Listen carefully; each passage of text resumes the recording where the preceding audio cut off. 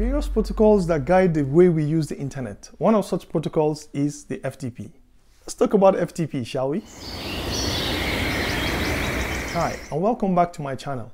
On this channel, I provide resources for health science students, researchers, professionals to make them better equipped to solve our health problems and live more productive lives. So today we're going to be talking about FTP, and I'll do this quickly by telling you what is FTP, why was FTP invented, what is the origin of FTP, what model FTP uses, and what is an FTP site, how to use FTP, and lots more. Now, if this sounds interesting to you, let's do this, shall we? So what is FTP? FTP stands for File Transfer Protocol. And as the name suggests, it is a protocol that is used to transfer files across a network. Now, what does this really mean? Let me explain.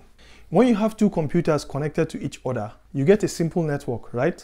Now, if you want to transfer anything from one of the computers to the other on that very simple network, you don't just go around sending stuff without fulfilling some of the requirements, right?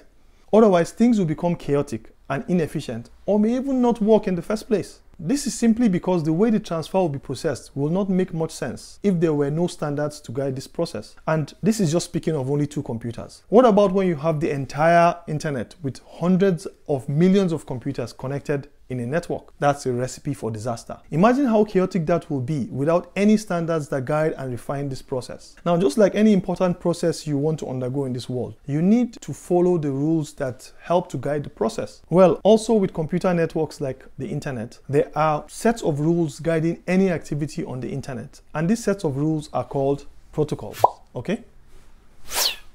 Now, there are lots of things that you may want to transfer from one computer to another across a network. You may want to transfer files, messages, or even services, all right? For all of these, there are protocols that are put in place to standardize and guide this process of sharing stuff across the internet. One of such protocol is the File Transfer Protocol, all right? That's FTP. As the name suggests, it is a protocol that is used to transfer files between computers on the internet. Now, FTP is so interesting that it uses a particular model for this file transfer. This model is called the client-server model, okay? And in the simplest terms, the client-server model is a model where there is a server, okay? And this server is a computer that hosts files that need to be transferred, all right? Then we have the client computer, which wants to get the files that is located on the server, all right? In this model, the client can connect to and can download from and even upload files to the server. Easy peasy, right? Now, depending on how old you are, I'm pretty sure that most of you watching this video have already used FTP before. And because this used to be the common place to download files from friends or to download software or software drivers from the internet. But these days, you don't see FTP used as much as before. So what you see being used mostly is HTTPS. All right, in some specialized cases, it is used in network management and web development. All right, but how did FTP start? Was it always like this from the beginning? Who were the people setting up all of this? All right, let's talk about the origins of FTP. You know, the internet was in existence before the World Wide Web, right?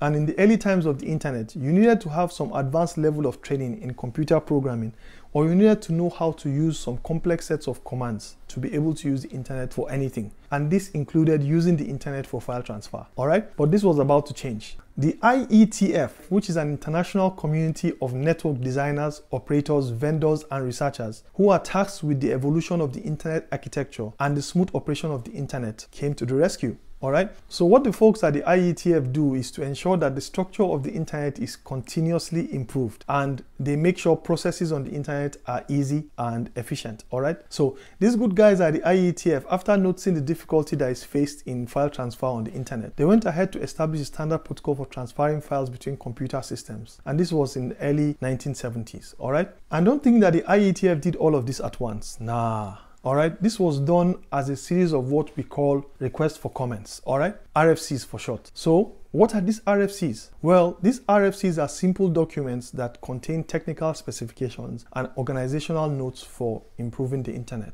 These RFCs are given sequential numbers based on what the issue is at that particular time. And the particular RFC that was established for the FTP protocol was the RFC number 114, and this was published in 1971. Over the years, that document has been revised with newer versions making changes to improve the FTP protocol. The current standard specification is RFC 959 and this was published in 1985. Now up till today, the RFC document is still being amended by the IETF with revisions made to improve the security of the FTP and adding support for newer technologies. So in short, we had the internet. It wasn't easy to transfer files across the network in the beginning, and then we had the amazing group of people at the IETF that established the FTP, all right, and improved the use of the internet for file transfer. And they do this by publishing these important documents called RFC. So this is how the file transfer protocol was established and still improved upon up till this day. Okie dokie, artichoke. So what are the various actions and things you need to know when using FTP? Well, you need to know about the FTP site, anonymous FTP, put as well as get commands. And now you've heard me mention FTP sites several times, all right? Well, what is this FTP site? Well, this is basically a hosting server that contains files for download as well as upload, all right? To access any FTP site, you need to type in the address which begins with http:// all right? Note that this is different from HTTP that you're all used to, all right? And you can access this either using a browser or using an FTP client software, and there are several ones that you can choose from, okay? There's the CyberDoc, all right? There's Qt FTP, Free FTP, and the most common one of them is FileZilla. Now, if you want to learn how to use FTP, all right, check out this video here that shows you how to use FileZilla for free. All right. Now, in order to use this FTP server, you will need to know, first of all, the server address. All right. Then you will need to know the username and then a password, as well as know the port number that you are connecting to. All right. Wait, but can you get access to an FTP server without having to log in with your username and password? Well, the short answer is yes. Okay, enter the anonymous FTP. Now, there are several public servers that allow users to log into them without an account. So users can log into them and download files anonymously without having a username or password. That's cool, right? And this is called anonymous FTP. But you need to take note that even though this is said to be anonymous, your IP is still being tracked. So you need to be careful. Be careful of the FTP sites that you visit so you don't go and get yourself into trouble, as lots of people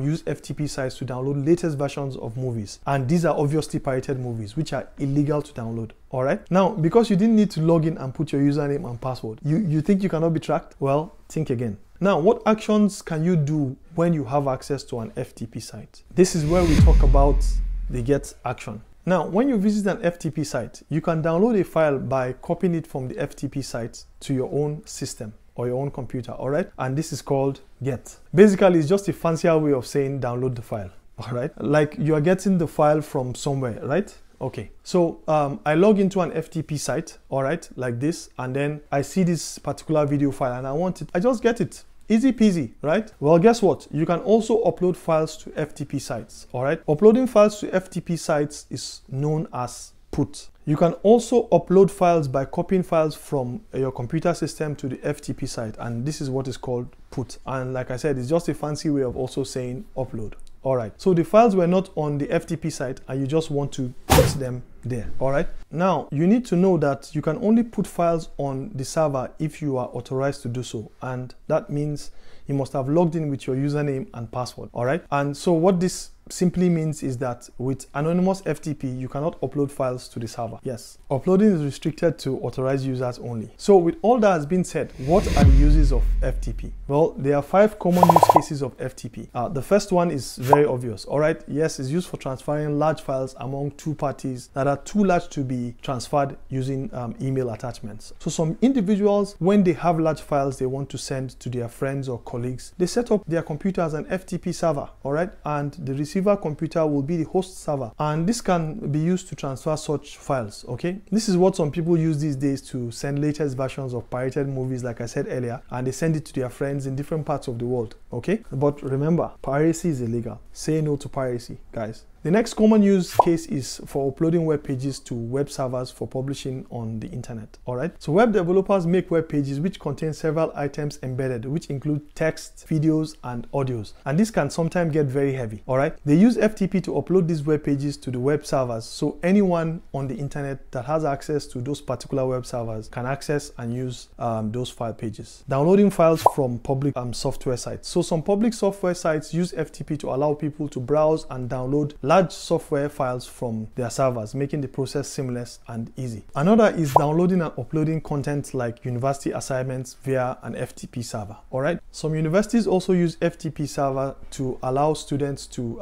easily upload and submit the assignments to the university server. All right. This also permits downloading large files from the university portals like videos and software programs. And lastly, software developers use FTP servers for distributing the latest versions of their programs to clients or to other developers so that they can review and also work with it. All right. Well, now we have seen the various use cases of FTP. Okie dokie, artichoke. That's all I have for you now, folks. In this video, I've been able to tell you about what FTP is, the origins of FTP, what is an FTP site, anonymous FTP, how FTP is commonly used, and I gave you some use cases. Now, if you have gained value with this video and you want to see more videos like this in future, give this video a thumbs up. And don't forget to comment, share, and subscribe to this channel if you have not already done so. All right. In my next video, God willing, I am going to show you how to use FTP for public health activities and how to use it to your own advantage. But until then, peace.